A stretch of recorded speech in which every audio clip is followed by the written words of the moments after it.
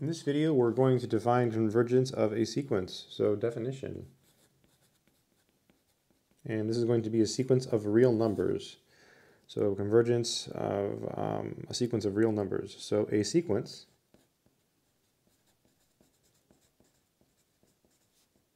A sub n, like this, is said to converge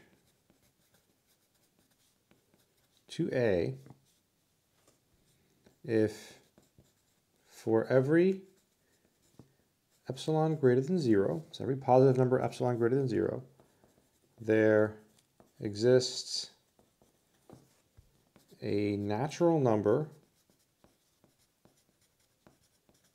n, okay, such that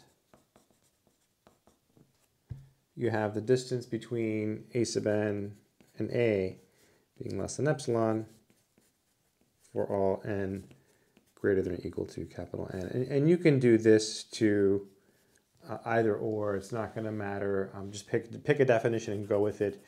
I just wanted to give you this one because I usually don't use this one, but some books do, so that's one way to write it. So yeah, I hope it's been helpful. Take care.